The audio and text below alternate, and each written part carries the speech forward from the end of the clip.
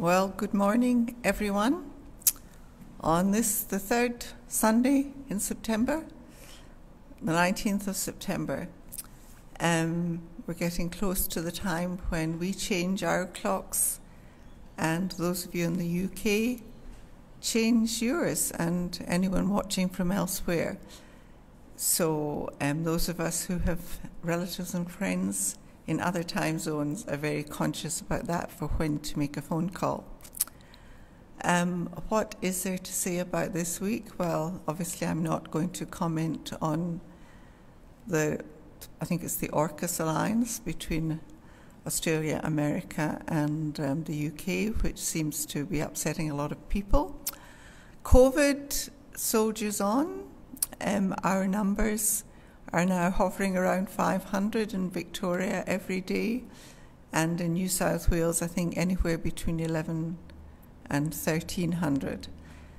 Fortunately, our vaccinations are picking up and we have some new freedoms. In Victoria, 5 fully vaccinated adults can meet in a park. No house meetings yet, but I think that's common in many countries. And we're allowed to go 10 kilometres, which happens to suit our family very well. One son lives within our 5 kilometres. 2 daughters live just under 20 kilometres away, so we can meet halfway. And I think now they are all fully vaccinated, so we're hoping, weather permitting, to be able to have some family picnics in parks. Above all, we're just hoping that worldwide people can get on top of this Delta variant, which sadly is still killing so many people. But hey, we're heading into spring and hopefully that will make life easier for all of us in Australia. Sorry, up north, you're heading into autumn and the fall, but autumn and the fall can be beautiful too. I'll hand over to Graham.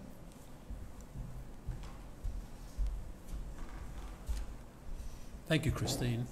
Welcome, one and all. It's lovely to be with you this morning and to welcome you to our streamed service, modified church service. We do miss the face-to-face fellowship. You'll hear about that in our Bible reading later as well.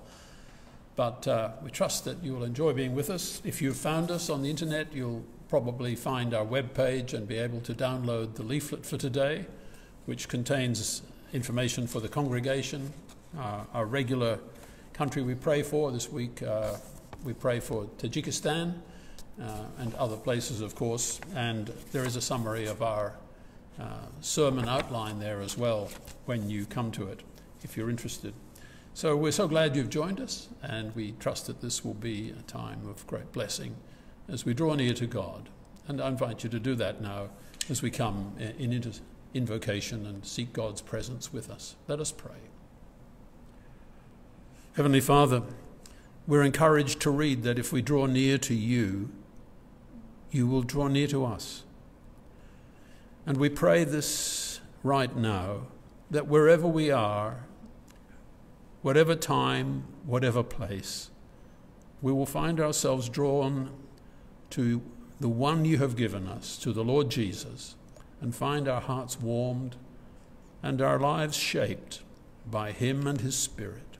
So, Heavenly Father, draw near to us, shape us into your family, receive us as your children, and help us to live that way in the world all the better because we were here this morning and heard you. We ask it for Jesus' sake. Amen. Christine's going to come back with Young at Heart. Thank you, Christine. Well, here I am again. And my topic today is Gander, capital of kindness. Now, Gander is a town located in the northeastern part of the island of Newfoundland in the Canadian province of Newfoundland and Labrador. Apologies if I'm saying Newfoundland wrongly. That's how we were taught to pronounce it in geography classes in Scotland. So it's approximately 40 kilometres south of Gander Bay. Now, I had heard of Gander briefly, but I'd forgotten. This past week, we've heard many references to 9/11, which, of course, in Australia is 11/9, the 11th of September. 20 years ago, on the 11th of September 2001, 4 planes were hijacked and crashed. 2 into the twin towers of the World Trade Center, 1 into the Pentagon, and 1 into a field. The one into the field, the passengers decided to take over from the hijackers, knowing that they would die, but they would save another building with potentially thousands of people being destroyed. In total, almost 3,000 lives were lost, many more seriously injured. As an aside, if we need a reminder of how deadly the Delta variant of COVID is, on September the 15th, I saw the statistics for COVID deaths in the US, and they were running on average for the week leading up to the 15th. The average was 1,473. So in this, what's been called now the pandemic of the unvaccinated, in just really 2 days, the US is losing as many people as were lost on that ghastly day 20 years ago. But back to Gander. In 2001, its population was roughly 9,000. I checked, and now it's around 11,000.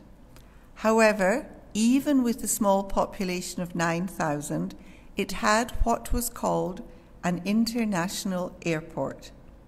This was left over from World War II. When these 4 hijacked planes crashed, they threw all of American airspace into chaos. No one knew whether there were other hijackers in other planes, whether there were bombs in planes, and of course, immediately, the planes in New York couldn't accept any planes landing, and in fact, the airspace over the whole of the United States was closed.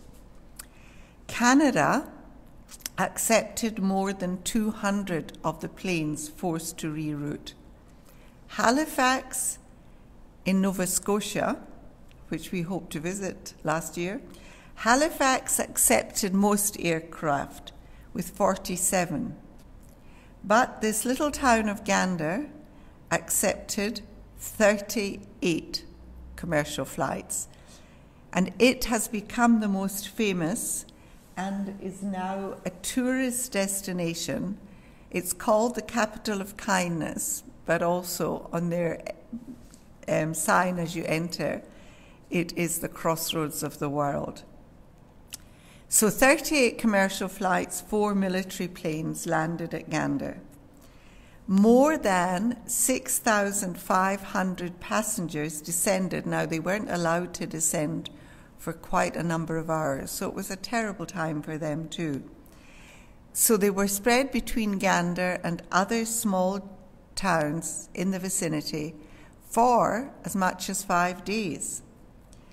When they were allowed to disembark from the plane, they were only allowed to take their hand luggage because of a very, very understandable fear that there might be bombs in the hold. So clothing, food, medications, toiletries, and accommodation had to be provided for almost as many people as lived there already.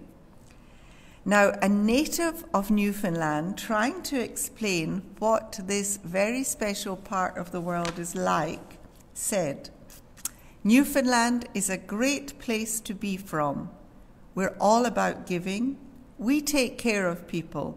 We're also curious." "Oh," she said to the person asking her about it, "oh, you're from away away is a big place. So there's Newfoundland and there's away. Hence the title of what brought me to this topic. We were trying to find something else on Apple TV a few days ago, and I saw that they were screening Come From Away. Now, I've checked whether this has been performed in Melbourne. I couldn't find the information, but I know another minister's wife who was in Melbourne, is now in Scotland, recommended it a long time ago, it seems. Apple TV was screening this special production for the anniversary of 9/11, so it screened first on the 10th of September. It's a musical, as probably many of you know, based on these events in Gander. If you have access to Apple TV, I really suggest you watch it. It's a brilliant musical, rightly celebrating unbelievable demonstrations of the best that humans are capable of, while the world was reeling at yet another example of the worst of human behavior. There's one incident of many which I'll mention in a bit more detail. There was an African couple on the plane who didn't speak English. A local volunteer noticed that they were carrying a Bible. He couldn't speak their language, but he knew his Bible. So he asked them for their Bible and turned them to Philippians chapter 4, verse 6, so they could read it in their Bible, in their language. Don't be anxious. In all your prayers, ask God for what you need, always asking him with a thankful heart. The stranded passengers who were so welcomed by this Newfoundland hospitality wanted to express their gratitude and to pay for the accommodation, the food, etc. But their hosts refused to accept it. As a result, every year since then, students from Gander and the other small towns benefit from scholarships set up and funded by grateful passengers. So kindness just gets passed on. So when we are weighed down, as I think many of us are, especially in our lockdowns, when we are weighed down by all the hard things happening in the world, let us also remember all the good things that are being done. And let's also make our own the prayer or the hymn which is actually sung in total towards the end of the musical. Make me a channel of your peace. Where there's despair in life, let me bring hope. Where there is darkness, only light. And where there's sadness, ever joy. God bless us all.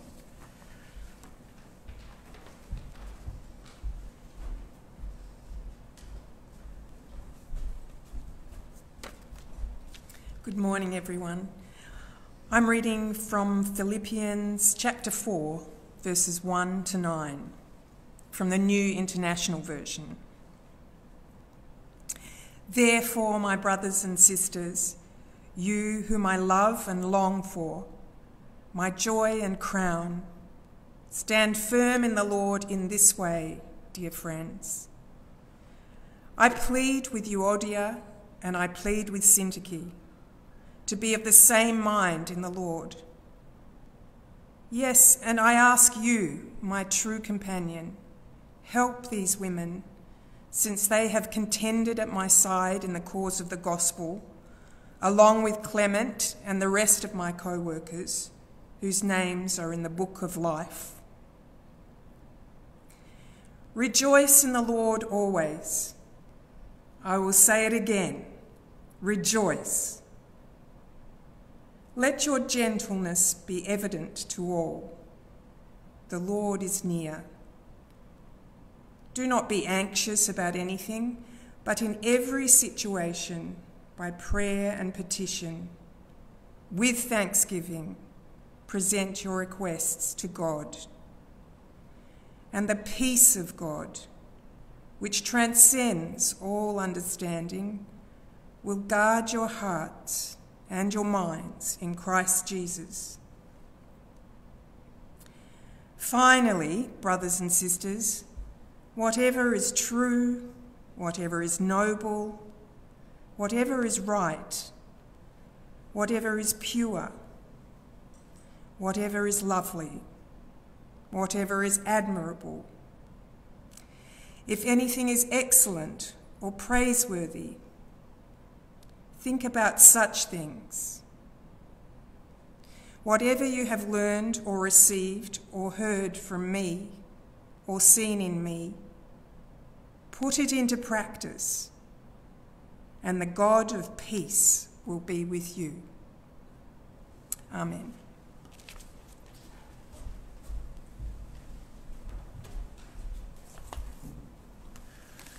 Thank you, Amanda. And may God bless the reading of his word and our meditation on it now. Well, the verse that struck me as we came to this final of our 4 dips into the letter to the Philippi church was the passage about gentleness. And I've used that as the image on the cover of the leaflet today. I found on the internet this image which highlights in someone's Bible the words, "Let your gentleness be known to all, the Lord is near." So it was those words that caught my eye. And I've headed our meditation, gentle and joyful in Christ. But I realized that if I was starting again, I would probably be suggesting that we're looking into the heart of the apostle here. You remember from our first chapter we discovered he's in jail. He's in lockdown. In our second chapter he reflects about Christ coming to us, leaving the glory, stepping down, stepping into the human arena, stepping into poverty, stepping into mortality and death on a cross. That's what he did. He stepped down. God raised him up. This is what God approves. And so as we look at our world, it's changed by these events which his heart has been unfolding to the people. And today we come then to his final words to the church, written from lockdown, as it were, literally. And the things I want to touch on, and I won't be elaborating in great detail, but I want to talk about the urgent call to rejoice. He says it twice. He says gentleness is important. These words that I've already alluded to. Let your gentleness be known to all people. The Lord is near. Then he says that they should be practical in prayer. If there are things they need, bring their requests to God. Why do we need that urging? Let's think about that. And he says, let your minds be full. There are certain things that are going to benefit us, and we want to think about what he puts before them there before finally he says, what you've learned, do that and be guarded by God. So let's just look at these points as we work through these verses which Amanda has read. In fact, Amanda read from the very beginning, which picked up the names of 2 women, Euodia and Syntyche. And we gather that these women have had a falling out. But Paul is concerned that they be reconciled. They were his fellow workers. They helped with him in the spread of the gospel in Philippi. They were his co-workers, he says. He says their names with the others, like Clement, are in the book of life. But they've had a disagreement. And it's important in the family, in the Christian family, in our church congregations, that people not be chipping away at one another, but be building one another up. And so he says to bring to the reader, perhaps it's Epaphroditus, who is taking the letter back to them, draw near to these women and encourage them, help them in this business of being reconciled. To see mutual concern among the believers is important. Be concerned for one another. And so, with that in mind as the background, this dear, dear group of people, as he's reflecting on his time with them all those years before, we're going to think about rejoice. Now, as we do this, joy is the natural response to the gospel, because the gospel is good news. The gospel is about God being for us, not against us. How is it that we get this idea that God is against us and is hounding us all the time? Now, God is for us. He has loved us. He has sent his Son to redeem us. And the natural response is joy. And so the apostle says it. He says it in every chapter of this letter. Joy and rejoicing come in. And here he says, I'll say it again. Rejoice in the Lord always. And again I say, rejoice. Now, I'm guessing that of everybody who normally comes to this church, that verse is pretty well known. And there would be some of us who sang it as youngsters in Sunday schools. And there's a version by the Fisherfolk, which I'm going to play, which might bring it back. It's not in the style that we would traditionally, in our reserved Presbyterian ways, would indulge in. But listen to the Fisherfolk as they bring it to us.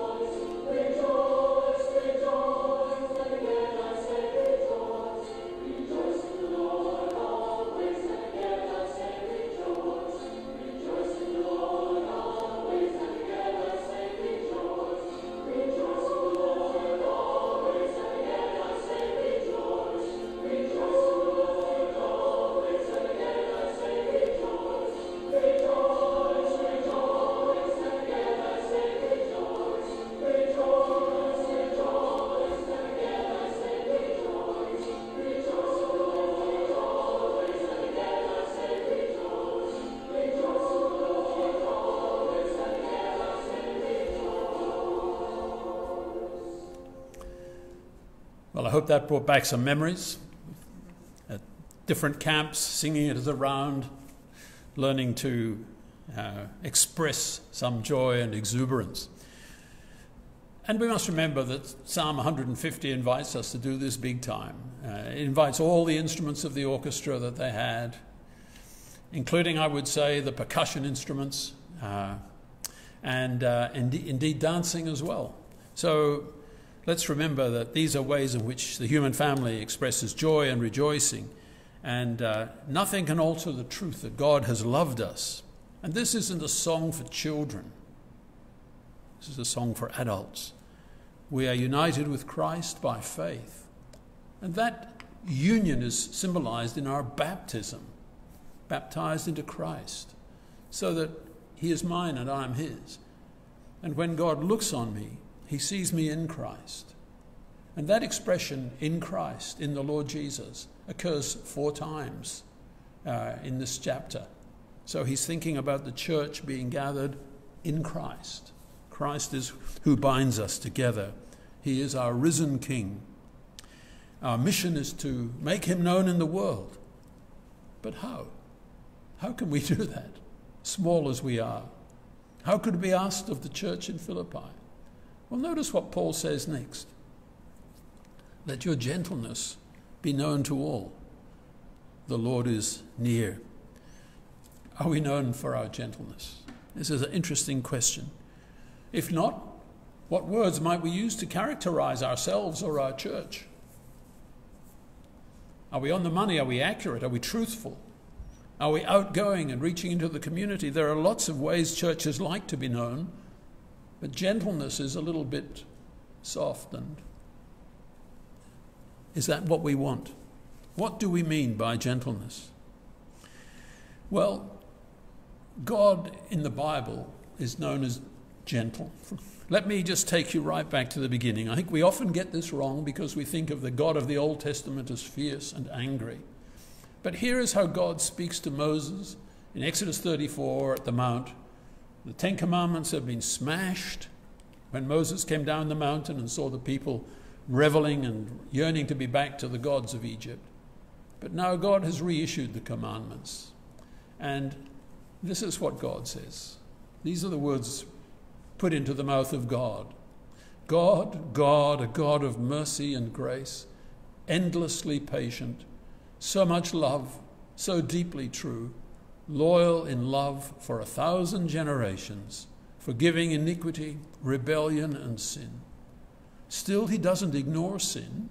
He holds sons and grandsons responsible for a father's sins to the third and even the fourth generation. That is to say, our sins affect the next generation. There's a generational impact for our wayward behavior. But here it is. God is endlessly patient, loving, generous, loyal in love to 1,000 generations. The idea of loyal love is a special word in the Hebrew Bible, chesed, and it's the word which brings together both loyalty and a pledged love is really perhaps the best way to think about it. It's the kind of love that should undergird a marriage, pledged love. Something more robust than just a loving feeling, but something more loving than just a contract. Pledged love, loyal love. And as if to emphasize the change here, Isaiah picks up the judgment of God, and he says, the Lord will rise up. This is Isaiah 28, as you can see. The Lord will rise up as he did at Mount Perazim.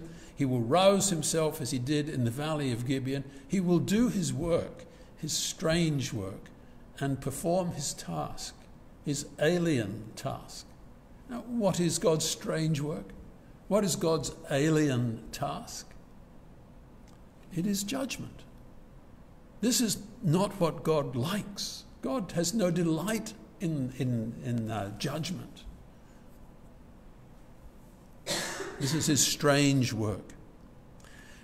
If we then were to read on in Isaiah, we would find the image of the shepherd emerging. He will shepherd his flock. This is the tenderness of the love of Yahweh for his people. And so Isaiah picks up this in chapter 40 onwards. We get a huge emphasis on this gentleness. And of course that brings us to Jesus. Let's just think about that for a moment as we read our New Testaments. We get Jesus, he's strong, he's robust, he's been a carpenter most of his life. He's used to working with his hands. He takes on if people are hostile. He moves out of difficult situations. He has a deep relationship with God. He's gentle to those around. And he is, sometime before he's depicted in art, the earliest art we have depicting Jesus is a Syrian scene depicting somebody healing a paralyzed man, and the paralyzed man going away with his bed. So that was one of the stories that touched somebody in Syria. But this piece of art on the screen at the moment, this is a depiction of Jesus. It's a 3rd century fresco, so it's painted in wet plaster from the Catacomb of Calixtus in Rome, and it shows Christ as the Good Shepherd, the Isaiah image, the John 10 picture. I am the Good Shepherd. It's a beardless Christ. Christ is not depicted with a beard until the 4th century. And then, of course, the powerful images of Byzantine Christ, they pick up the beard all the time and depict Christ as all-powerful and strong. But Christ came among us gently, and we need to remember that. He gathers the children, you remember, when the disciples felt that he would have no time for it because he was tired. He gathered the children. Gentleness, said Jesus, Gentleness, said the Apostle Paul, was the fruit of the Spirit in our lives. And it matters to Paul because this gentleness that he's asking for the Philippians to exhibit, this is a display of Christ-likeness. This is God-likeness. I came across this book title this week, The Allure of Gentleness. It's by Dallas Willard, whom I've heard about but not read before. And it's subtitled, Defending the Faith in the Manner of Jesus. And we need to remember that Jesus communicated gentleness. You read the Beatitudes and see what he's commending there. Look how he treated the poor, the hungry, the sick, the maimed. And curiously, and I don't think I've got to the bottom of this, but it says, let your gentleness be known to all, the Lord is near. And the question is, what does he mean by saying that? Does he mean the return of the Lord is near? Or does he mean that spatially there is a sense in which Christ is present? And I think that we have to connect that gentleness to the Lord's presence. In a sense, when we are what we should be, we will discover Christ is nearer in our lives because we are embodying him. Are we embodying him? That is the question. Well, perhaps we've got a long way to go. And so the third thing I want to turn to is to be practical in our prayers. Now, Jesus has taught us how to pray. He's given us the encouragement in this letter to pray. The Philippian church was surrounded by hostile culture, and the many concerns of daily living could easily overwhelm people with anxiety. But he says, connect them to your prayers. Come to God with prayer. And we have a pattern of prayer. And if you've been with us on a previous stream service, you know we always turn to the Lord's Prayer. Not that it has any magic power, but it reminds us of a pattern of prayer into which we can slip our own prayers.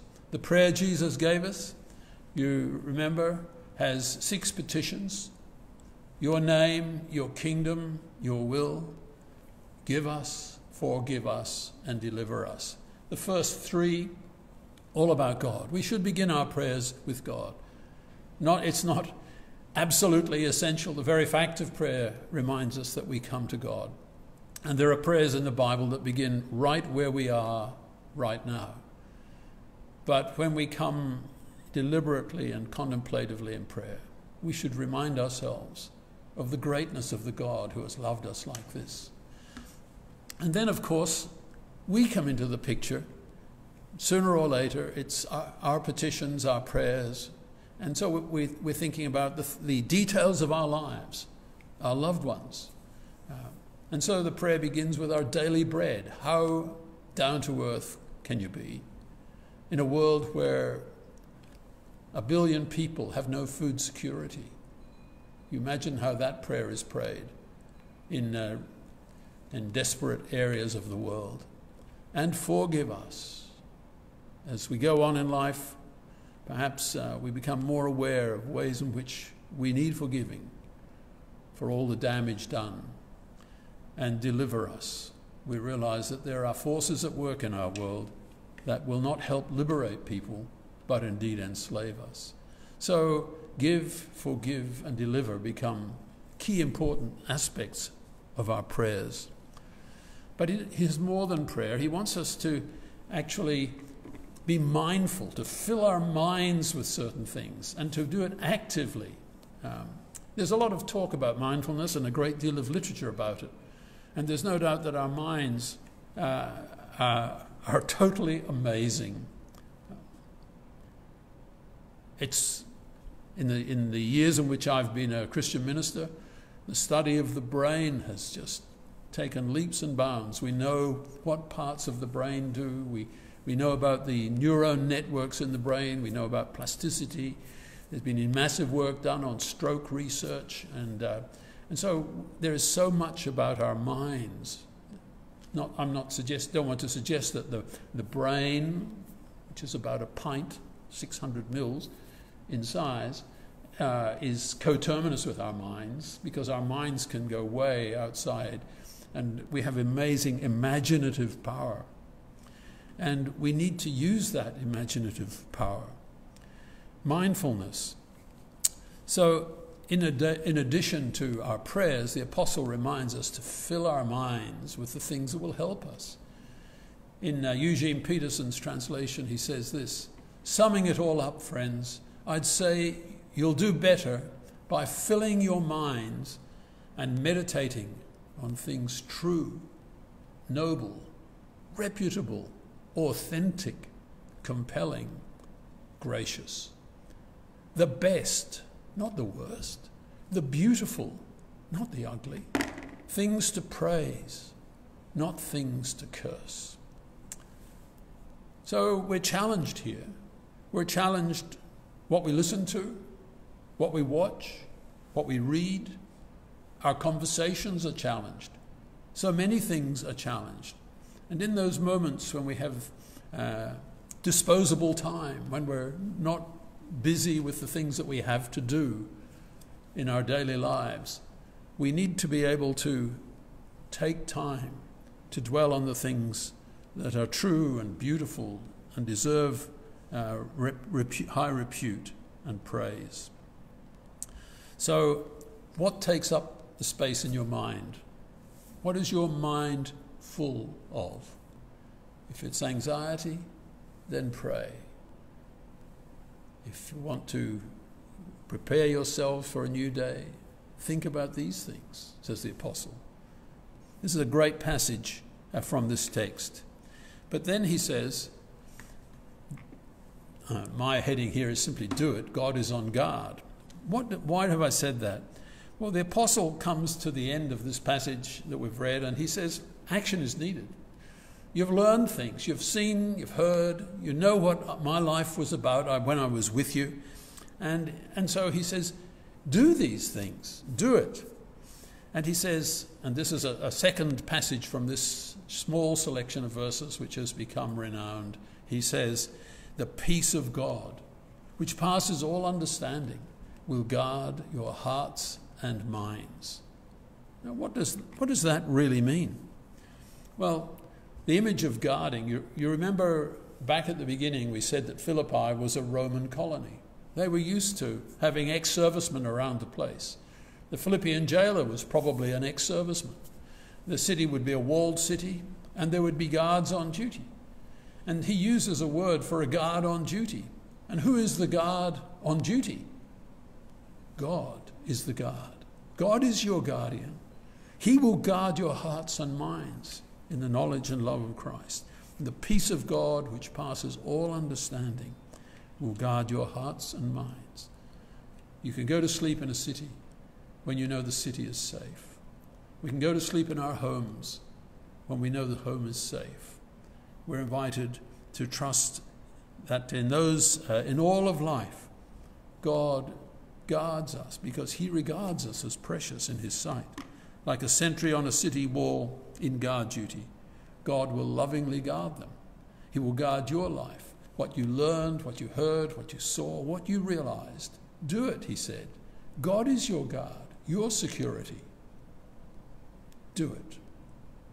So that's our challenge. May God bless this meditation on his word, and to his name be the glory and the praise. I'm going to invite Amanda to come forward again and just to play for us as we reflect on these things.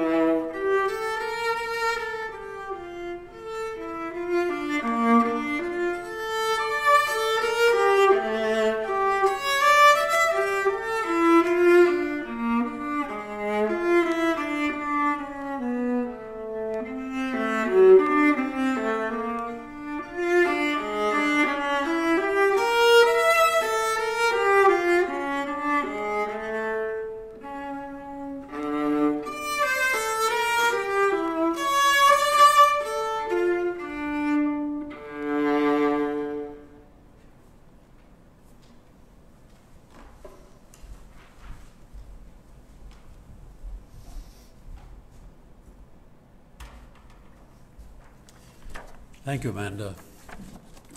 I couldn't help thinking as you were playing that the way Eugene Peterson translates the peace of God, he says, "The God who makes everything work together will work you into his most excellent harmonies."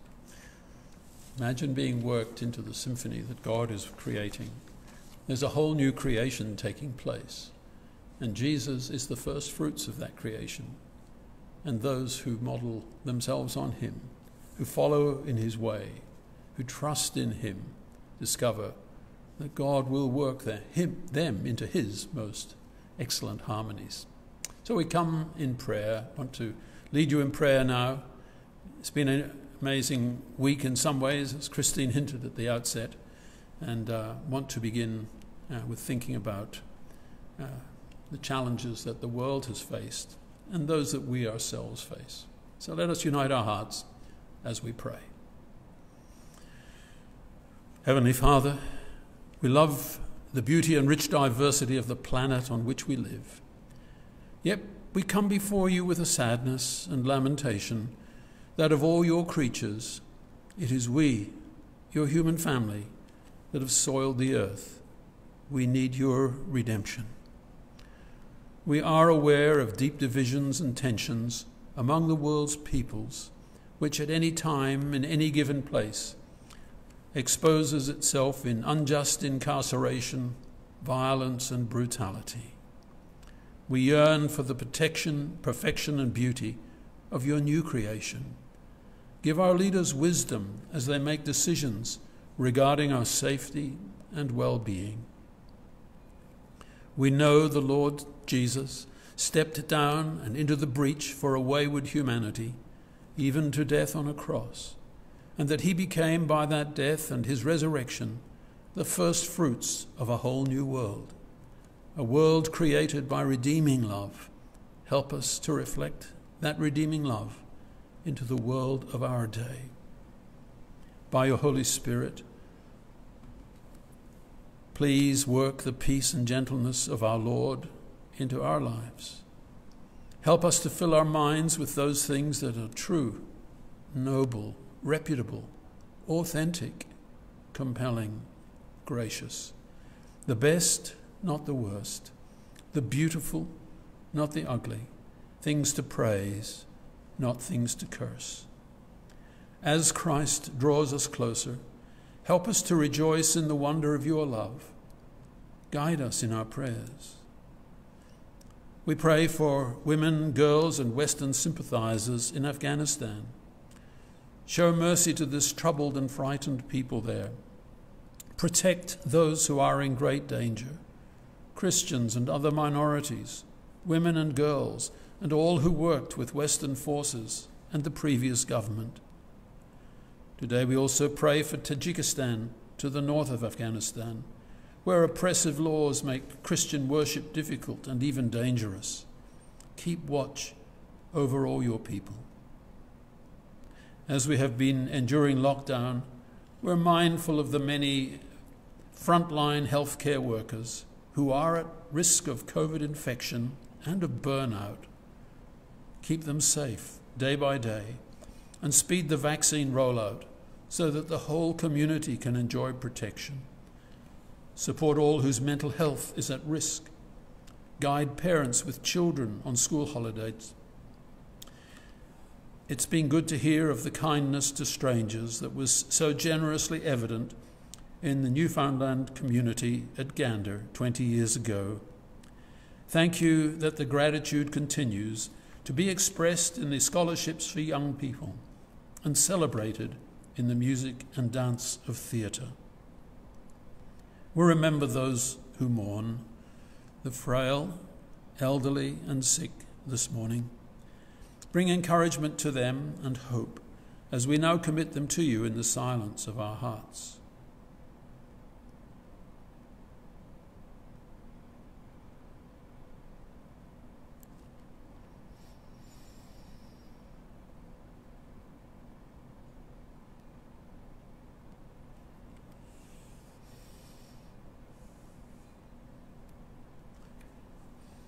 So many come to mind, Lord. We do lift them to you, and we ask that you will help them to cast their care on you and to know that you care for them, even if we are not able to express, because of lockdown, the concern we feel. We ask that in the name of him who taught us to pray together and say, Our Father in heaven, hallowed be your name. Your kingdom come, your will be done on earth as in heaven. Give us this day our daily bread, and forgive us our sins as we forgive those who sin against us. And lead us not into temptation, but deliver us from evil. For thine is the kingdom, the power, and the glory, forever and ever. Amen. Well, may God bless you, and may this week, may you know his presence in your life day by day, and his strength. Now may the grace of the Lord Jesus, the love of God, and the fellowship and communion of the Holy Spirit rest upon and remain with each one of us and with those whom we love, now and always. Amen.